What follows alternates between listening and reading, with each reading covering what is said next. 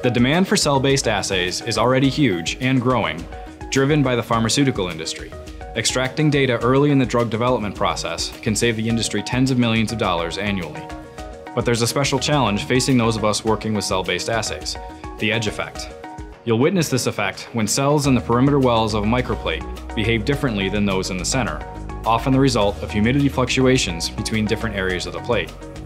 In fact, many researchers account for this effect by avoiding 37% of the plate's wells, leaving the outer 36 wells of a 96-well plate empty. This not only is inefficient for your work, but can cost your lab money. What are some ways to avoid the dreaded edge effect? First, evaluate your lab's workflow, the environmental factors in your lab that expose the plates to temperature and air fluctuations.